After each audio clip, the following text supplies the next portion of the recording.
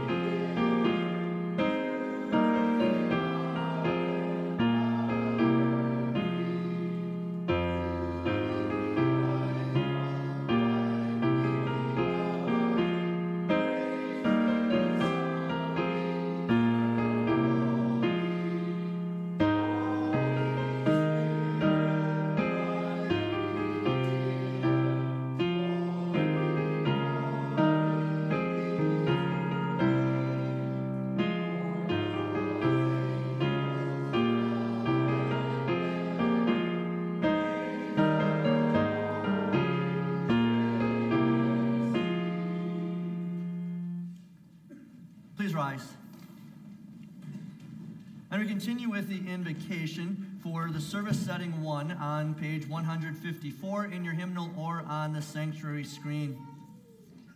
In the name of the Father, and the Son, and the Holy Spirit. Amen.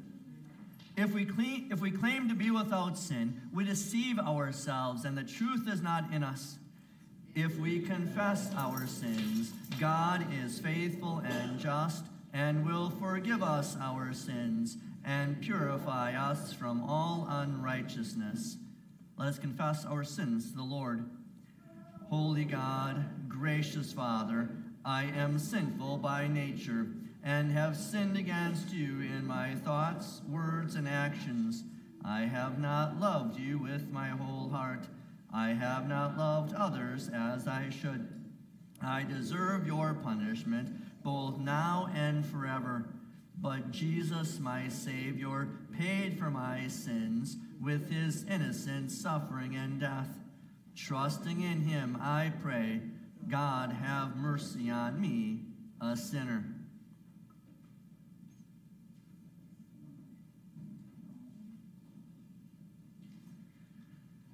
Our gracious Father in heaven has been merciful to us. He sent his only Son, Jesus Christ, who gave his life as the atoning sacrifice for the sins of the whole world. Therefore, as a called servant of Christ and by his authority, I forgive you all your sins. In the name of the Father, and the Son, and the Holy Spirit. Amen. In peace, let us pray to the Lord.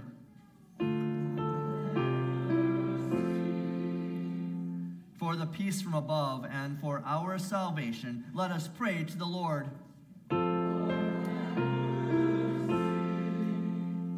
For the peace of the whole world, for the well-being of the Church of God, and for the unity of all, let us pray to the Lord.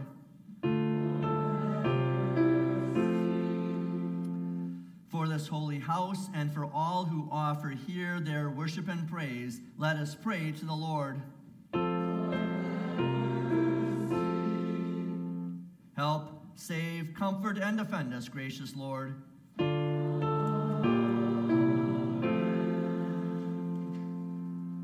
Glory be to God on high, and on earth peace, goodwill toward men. We praise you, we bless you, we worship you, we glorify you.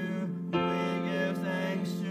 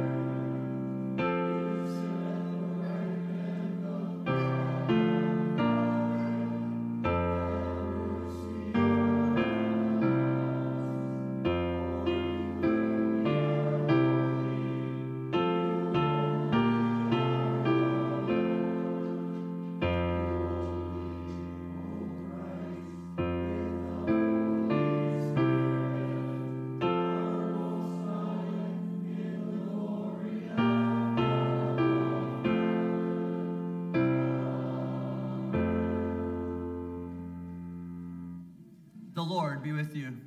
And also with you. Let us pray. Almighty God, you sent your one and only Son as the word of life for our eyes to see and our ears to hear.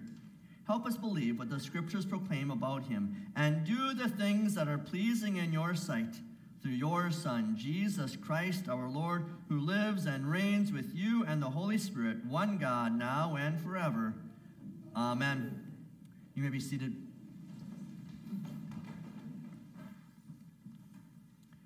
Our first lesson from God's word for this morning is taken from Exodus chapter 19. God made Israel a nation of slaves in Egypt, his special people. He wanted Israel to be the kingdom of priests that he had called them to be. We read, in the 3rd month after the Israelites had left the land of Egypt, on that same day of the month, they came to the wilderness of Sinai. After they set out from Rephidim and came to the wilderness of Sinai, they camped in the wilderness. Israel camped there in front of the mountain. Moses went up to God, and the Lord called to him from the mountain, "This is what you are to say to the house of Jacob, and to tell the people of Israel. You have seen what I did to the Egyptians, and how I carried you on eagle's wings, and brought you to myself. Now, if you will carefully listen to my voice and keep my covenant, then you will be my special treasure out of all the nations, although the entire earth is mine. You will be my kingdom of priests and my holy nation. These are the words that you are to speak to the Israelites." Moses went and summoned the elders of the people, and he set before them all these words that the Lord had commanded him. All the people answered together, "Everything that the Lord has said, we will do." The word of the Lord. Thanks be to God. We respond by singing Psalm 18c. This is one of the psalms that is from the Psalter, and so this is both on the sanctuary screen or in the back of your worship bulletin.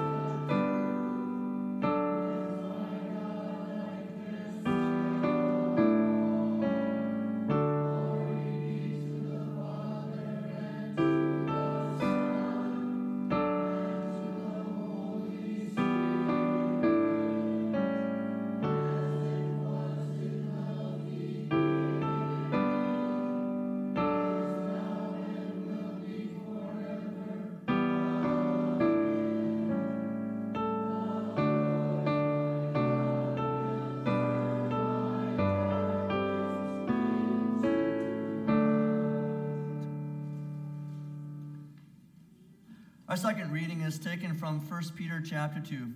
St. Peter encourages us to be what God has declared us to be, members of a royal priesthood and citizens of a holy nation. We hear the words of St. Peter. But you are a chosen people, a royal priesthood, a holy nation, the people who are God's own possession, so that you may proclaim the praises of him who called you out of darkness into his marvelous light. At one time you were not a people, but now you are the people of God. At one time you were not shown mercy, but now you have been shown mercy. Dear friends, I urge you as aliens and temporary residents in the world to abstain from the desires of the sinful flesh, which war against your soul. Live an honorable life among the Gentiles, so that even though they slander you as evildoers, when they observe your noble deeds, they may glorify God in the day he visits us. The word of the Lord. Please rise for the gospel acclamation for the season of Epiphany.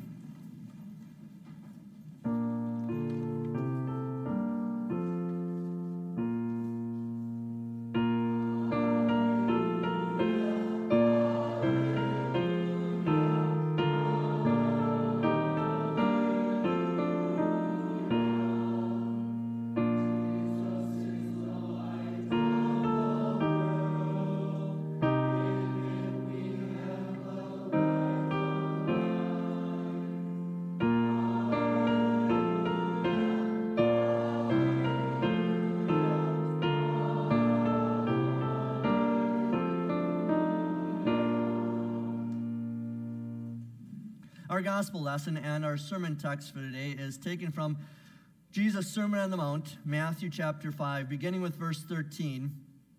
You are the salt of the earth, but if salt has lost its flavor, how will it become salty again? Then it is no good for anything except to be thrown out and trampled on by people. You are the light of the world. A city located on a hill cannot be hidden. People do not light a lamp and put it under a basket. No, they put it on a stand, and it gives light to all who are in the house. In the same way, let your light shine in people's presence, so that they may see your good works and glorify your Father who is in heaven. Do not think that I came to destroy the law or the prophets. I did not come to destroy them, but to fulfill them. Amen, I tell you, until heaven and earth pass away, not even the smallest letter, or even the part of a letter, will in any way pass away from the law until everything is fulfilled. So whoever breaks one of the least of these commandments and teaches others to do the same will be called least in the kingdom of heaven. But whoever practices and teaches them will be called great in the kingdom of heaven. Indeed, I tell you that unless your righteousness surpasses that of the Pharisees and experts in the law, you will never enter the kingdom of heaven. The gospel of the Lord. Praise be to you, O Christ.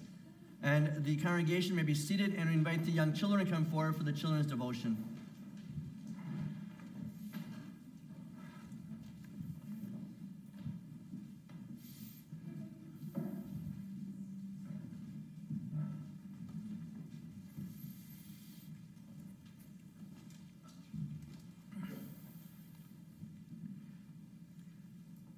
So Danny was about your age, and it was Saturday morning, and Mom was getting ready to go to work, and Dad was going to be staying home with Danny and the other kids. And Mom said to Danny, when she woke him up, saying, all right, now what you need to do today is make sure you load the dishwasher and put your clothes away, and you also need to clean your room. And Daddy said, yes. And Danny said, yes, Mom.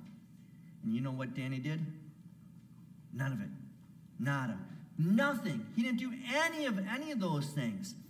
Does that sound like something that you guys might do? Yeah. It sounds like something that we would do as adults. That we do that all the time, where our parents tell us to do something and we don't do it. Or maybe we're in the workplace as adults and our boss, an employer, tells us to do something and we don't do it. And then we hear God talking to us in his commandments, or Jesus talking to us in his sermon and tells us all these things to do, and we don't do any of them. That means that we're unrighteous. We're not doing the right things that God wants us to do. But yet Jesus says in his Sermon on the Mount today, don't think that I have come to destroy the law and the prophets. I did not come to destroy, but to fulfill them. What he's saying there is, Jesus came to keep the law, to do all of those things for us. So when Jesus' parents, Mary and Joseph, told him to do the dishes and put his clothes away and to clean his room, do you think Jesus did it? Yeah. Every time? Every single time. And when his religious leaders told him to do things, Jesus did it every time. And when his heavenly Father told him to do it, do you think Jesus did it? He did. Every single time. He never did it. He never stopped doing it. And what's wonderful is that he gives that righteousness, that right things to us. Because if I asked you, what did Jesus do for you? You'll say, well, he died on the cross to take away my sins. And you're right. But he also kept the law perfectly to give that to us. Does that mean you don't have to do anything anymore? Does that mean you don't have to listen to your parents? You don't have to do your homework? You don't have to listen to God? No. Now you do those things not to be righteous and be right with God so that you earn heaven. No, it's that Jesus has given heaven to you, and now you want to show that because he has given you his righteousness. Let's pray about that. Lord Jesus, we pray for these children. We pray for all of us because all of us can be like Danny, that we're told to do things, whether it's for our parents or our teachers in school or our employers or by our government and especially by you. And yet we don't do those things. We are not righteous. And that's why we thank you that your son, Jesus, came to fulfill your word. He gives all of those righteous things, all of those right and good deeds to us. So that now when you look at us, you don't see us as sinners. You see us as righteous saints. We thank you for Jesus fulfilling the law in our place. In your name we pray. Amen. And we continue with the congregation singing our hymn of the day.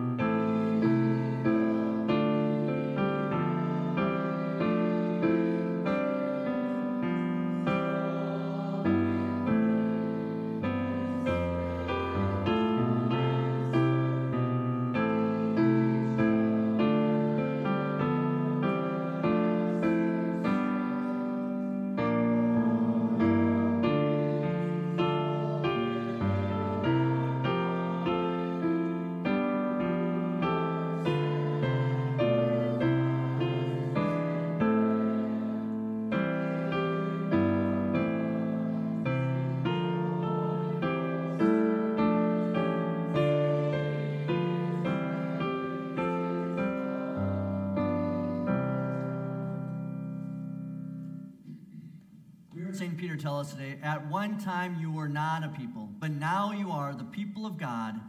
Amen. My dear Christian friends, Hody Childress was a small-town farmer and a retired Air Force vet, and he was on a fixed income.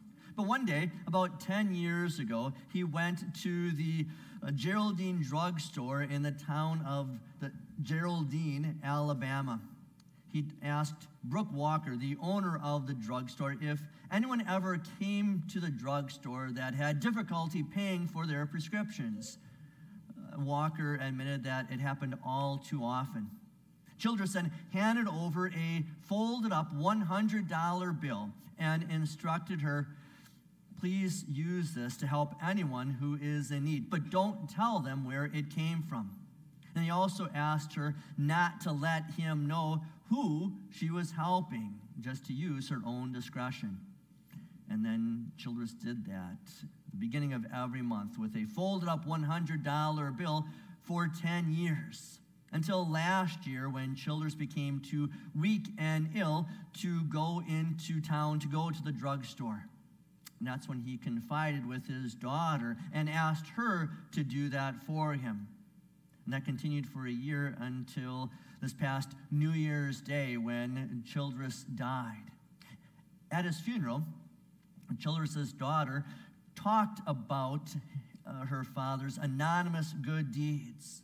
And then since then, all kinds of people in the town have come to the family and expressed their gratitude for Hody Childress, helping them out with their prescriptions when they needed it the most. And then they've been passing on those good deeds and paying it forward.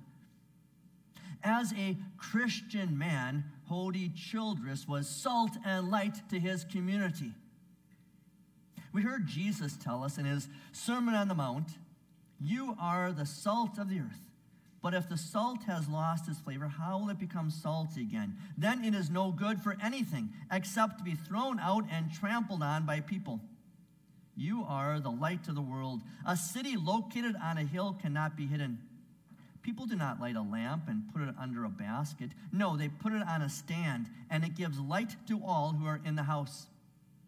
In the same way, let your light shine in people's presence, so that they may see your good works and glorify your Father who is in heaven.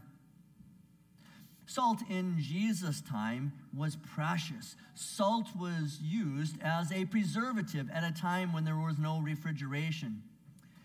Salt was also used to disinfect wounds and was rubbed on newborn infants to prevent infection. The Egyptians used salt to preserve mummies and their corpses for their mummification. The Israelites used lots of salt to purify their sacrifices before they offered them up to the Lord. And salt is still useful stuff. A little bit of salt on your meal brings a tickle to the taste buds. We use plenty of road salt, especially the last few weeks after we had all of that snow 2 weekends ago, and then the melting and the refreezing of all of that water. Light shines in the dark places. It can be a small candle or a little lamp lighting up a dark room back in Jesus' day. Or it can be the sunlight that is shining brightly in the morning, chasing away the darkness of the evening.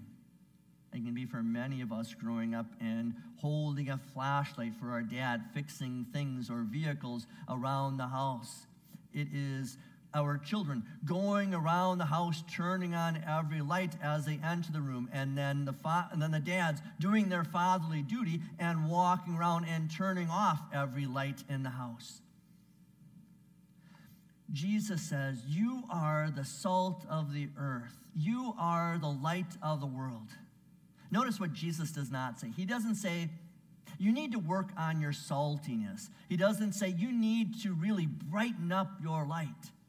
No, he says that because you are baptized, because you are converted to Christianity, because you have faith in Jesus Christ, who is the true salt and the bright light of the world, this is what you are. So be what you are. Be salt and light. This world is rotten and corrupt. It needs to be salted. This world is shrouded in the darkness of sin, unbelief, and death, and it needs to be lighted. Fellow saints, where do you encounter this rot and this darkness in our culture? As salt and light Christians in a rotten and dark culture, we see that we are living in and raising our children in an amoral world. What I mean by that is that in the past, people were moral. They did a lot of evil and sinful things, but people knew what was right and wrong. They believed in what was right and wrong. They just chose to do what was wrong. But now we are living in an amoral culture in America, one where people no longer believe in or know what is right or wrong. So they're just going to do whatever comes naturally to them. They're going to do whatever feels good. And what comes naturally is evil, and what feels good is sinful. We are living in a culture that relishes the rot and delights in the darkness. They don't know any better. They have tasted the tainted garbage of this world for so long that when they encounter something that is good, right, and moral, they spit it out because it's a shock to the system. They have dwelt in the darkness and dwelt in the shadows of sin and unbelief for so long that when they see the bright light of Christ shining into that darkness, they cower and they hide from that light. Today we're living in a culture where we are being called upon as Christians to no longer just tolerate amoral behavior. Now we must accept it and promote it. They want to drag us into the decay and darkness. And we fall victim to these tactics by Satan and the devilish followers because we're afraid of being called names, of being canceled, persecuted, prosecuted, of being thrown in jail, of having other people call us the names of unloving, bigoted, hypocritical. We're tempted to have sugar in our shaker. And then we are in danger of losing our saltiness. We are tempted to hide the light of our faith underneath a basket. And then we're in danger of having the light of our Christian faith going out. And that's because we don't want to scare anyone or offend anyone or make others feel like we are being unloving to them. It's just so much easier for us to mind our own business, to let people go their own way, to remain in our Christian quietness. It's much easier for us to hide in the shadows than to shine the light of Christ. It's much easier for us if we do not share the truth of God's salty judgment upon a corrupt world. It's so much easier for us if we just go along with the flow than to stand up against the tide, standing upon the solid foundation of the cross of Christ. But when we do any of that, then we are not being what Christ has made us to be. We are not being salt and light. Jesus is the salt that preserves us from the corruption and rot of our sin by being salty and pointing out our sin and the judgment it deserves. He is the salt that preserves us by his perfection. He's the salt that never loses its saltiness. He pours that salt upon our wounds, and salt stings. It burns, but it also purifies. It cures us from our infections, both physical and spiritual. He is the salt that prepares your body for death and for the life after death. But while we are here on earth as salty Christians, then he seasons our speech with salt. At creation, God did not leave this world in darkness. As we sang about in our opening hymn, God said, "Let there be light," and the light cleaved the darkness in half. But after that, Adam and Eve, with their fall into sin, brought a different kind of darkness into the world. This is a darkness of sin and unbelief and death that we are still dealing with today. That darkness wasn't going away by its own either. And so God called his Son to step into the darkness. Scripture says, God has rescued us from the dominion of darkness and brought us into the kingdom of the Son he loves, in whom we have redemption, the forgiveness of sins. And now that we have been rescued from this darkness and brought into the light of Christ, we are to keep following that light. For Jesus himself teaches, "I am the light of the world. Whoever follows me will never walk in darkness, but will have the light of life." Fellow Christians, Jesus calls you salt because you are precious. You serve a purpose. You are baptized to be the salt of the earth. You are called out of the darkness to be the light of the world. Jesus calls you salt and light, not because of how much you can do, but because of how much he has already done for you. He has chosen you. He loves you. He declares you to be his own. He has rescued you from death. He has spared you from hell. He chases the devil and his demonic followers away from you. He has made you his own. He has set you apart from everyone else and the rest of the world. And now your purpose is to simply be salt. Your purpose is simply to be light. Your purpose is simply to let others know that Jesus Christ loves you and you love him in return. That's your purpose as the salt of the earth. That's your purpose and goal as the light of the world. As Jesus has confronted your sins, now you are to confront the sins of others. As Jesus has shined the light of his grace upon you, now you are to shine the light of his grace upon others. As Jesus has announced the forgiveness of your sins upon your repentant heart, now you are to shine the light of his forgiveness upon others who are also repentant.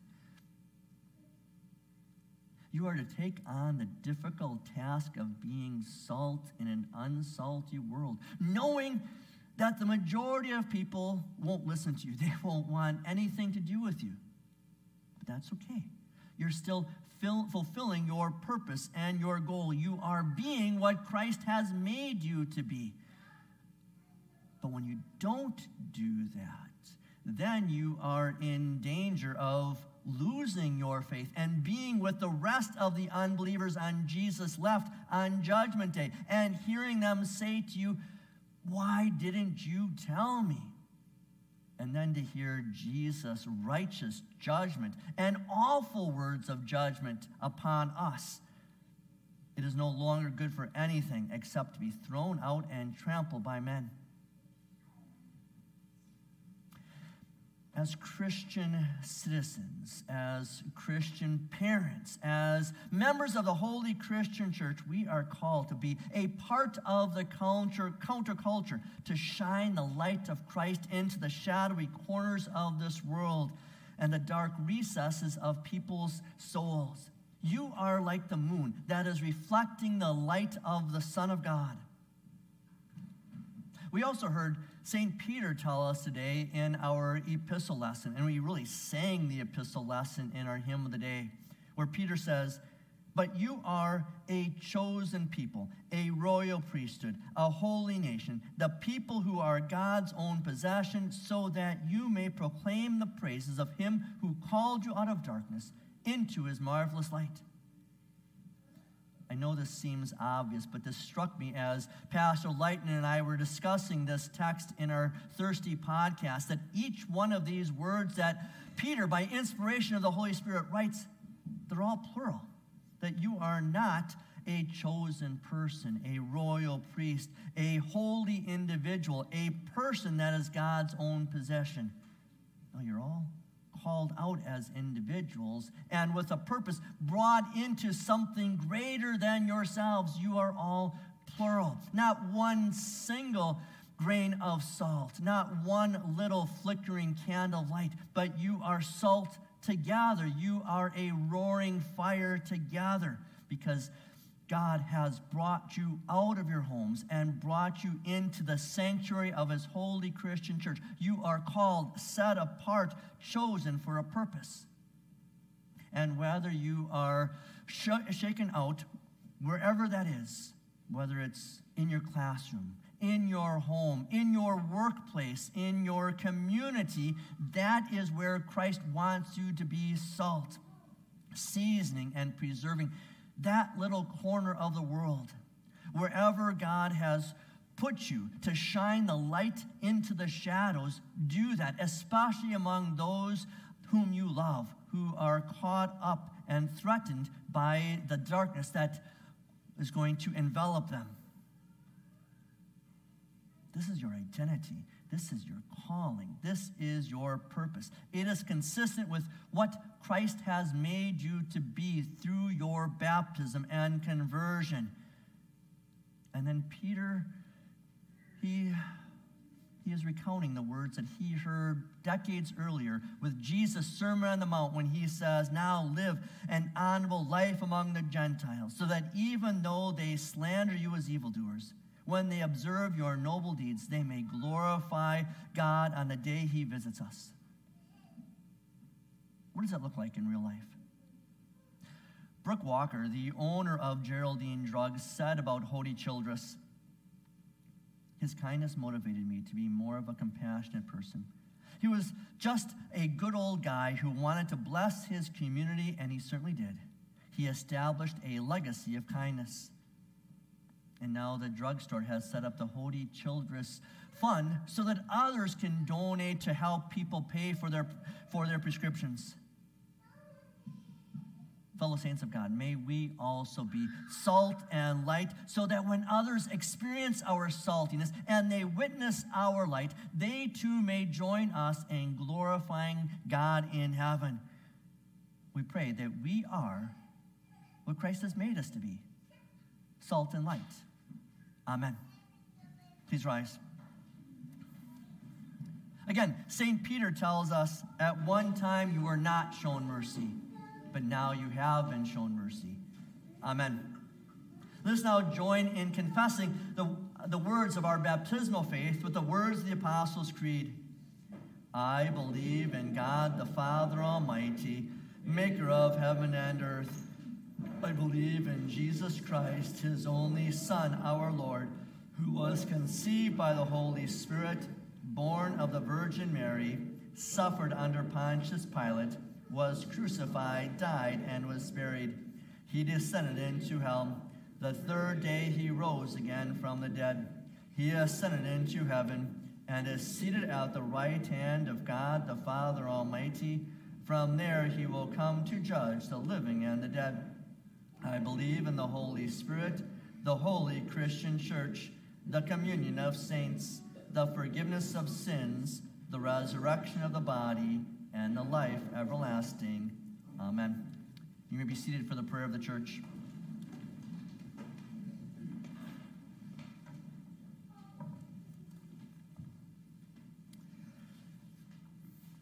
Lord of the church, we approach your throne of grace only because you have made us a chosen people, a royal priesthood, a holy nation, the people who are your own possession. You have called us out of the darkness so we may proclaim the praises of you who called you out of darkness into your marvelous light. We have been made your people only because you have shown us mercy. Now we ask you, allow us to be your people who show mercy to others. Lord God, you have made us salt of the earth. Because we have your gospel, we possess the only thing of value in this world and the only thing that gives you a reason to preserve the world. Send your Holy Spirit to work through your gospel so that we act as the preservative that keeps this word from rotting. Lord of light, you have made us lights in this world. The darkness of the world continues to grow closer to our lives and homes. Send your Holy Spirit to guide us so we let our light shine in people's presence so they may see our good works and glorify our Father who is in heaven. Sanctify us to shine into the darkness of the world that people might see and know how different we are. Our love and our good deeds, coupled with our witness to your truth, can shine in this dark world and provide the way to you. Holy Father, cause healing to spring up speedily for the sake of your Son. Have mercy upon those who suffer afflictions of sin in mind and body. Especially today, we pray for Michael Langdon, who underwent surgery to put metal plates in his left leg following a serious car accident last week. Charlie Francis, who fell on Tuesday and needed staples in his scalp. Kelly Tanner, who will be undergoing knee replacement surgery on Wednesday. And Katrina Groth, who is recovering from surgery to remove a brain tumor. Where you permit trial to remain, preserve your people in faith until the day when your light breaks forth like the dawn. Lord God, we offer these prayers as aliens and temporary residents in the world. Allow what people hear from our lips, we see in our actions, and experience throughout our lives to always give glory to you. Through Jesus Christ, your Son, our Lord. Amen. And we continue to be salt and light, sharing that salt and light in our world through the offerings that support the ministry of Water of Life. During the offering, we ask that you would please sign the Connect card that is in your pew, and then you can place that either in the offering plates now or in the offering plate as you leave the sanctuary after the worship service.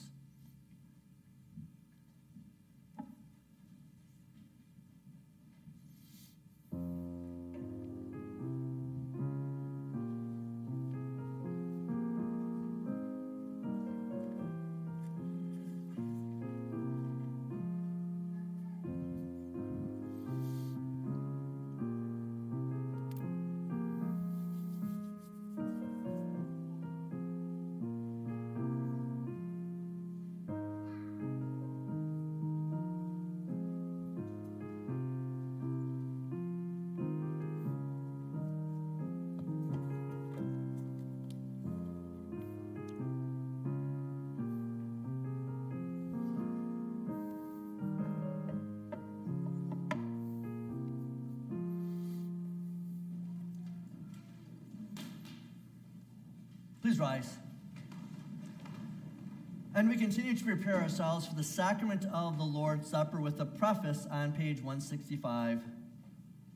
The Lord be with you.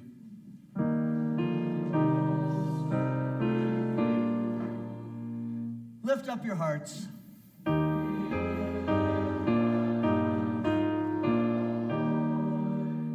Let us give thanks to the Lord our God.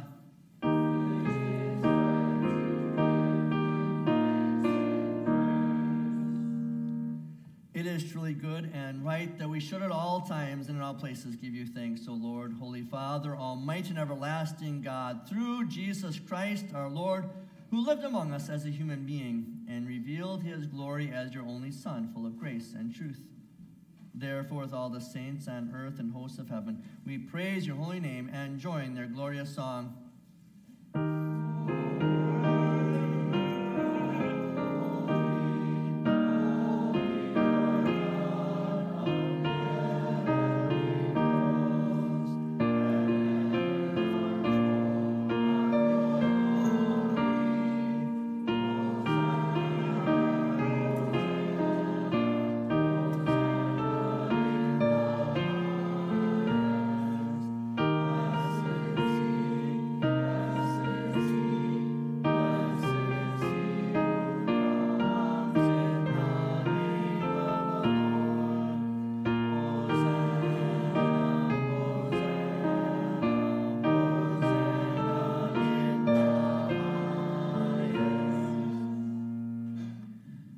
We give thanks to you, O God, through your dear Son, Jesus Christ, whom you sent to be our Savior, our Redeemer, and the messenger of your grace. Through him you made all things. In him you are well pleased.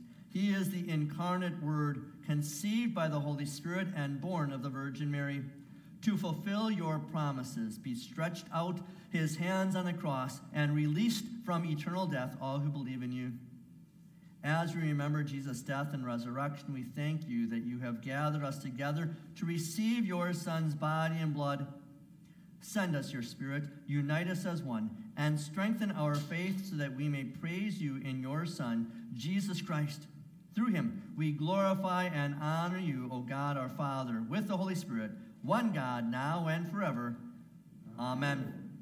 Our Father in heaven, hallowed be your name. Your kingdom come, your will be done on earth as in heaven. Give us today our daily bread. Forgive us our sins as we forgive those who sin against us. Lead us not into temptation, but deliver us from evil.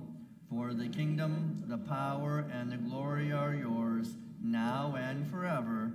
Amen. Our Lord Jesus Christ, the night he was betrayed, took bread, and when he had given thanks, he broke it and gave it to his disciples, saying, "Take and eat. This is my body, which is given for you. Do this in remembrance of me." Then he took the cup, gave thanks, and gave it to them, saying, "Drink from it, all of you. This is my blood of the new covenant, which is poured out for you for the forgiveness of sins. Do this whenever you drink of it in remembrance of me." The peace of the Lord be with you always. Amen.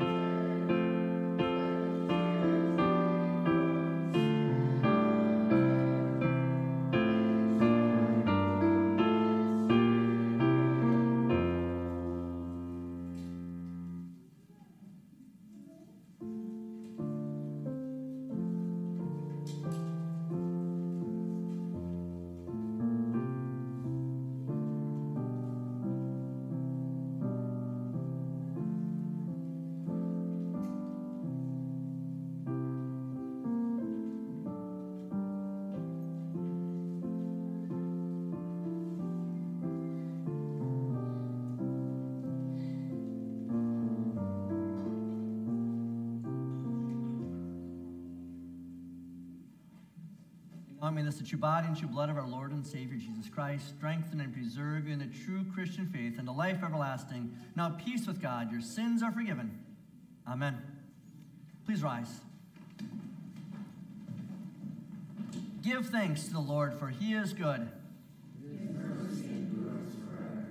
Whenever we eat this bread and drink this cup, We proclaim the Lord's death until he comes.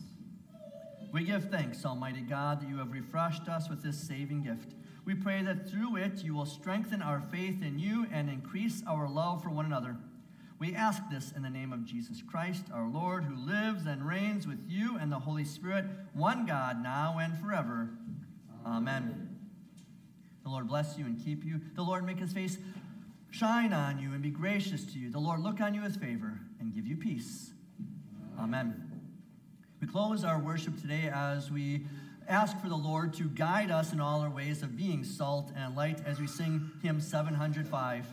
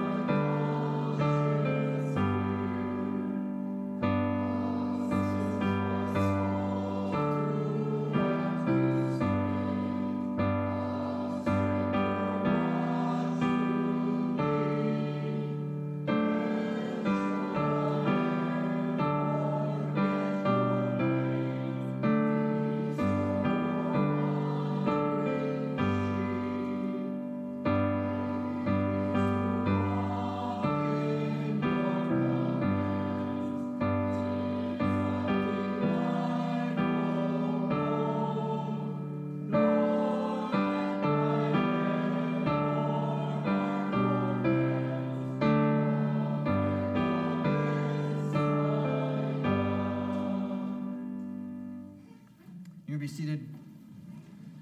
And we welcome all of you who worshiped with us this morning, both those in the sanctuary and those who were worshiping with us online. And if you were worshiping with us online at any time, we ask you to use the QR code to let us know that you're there.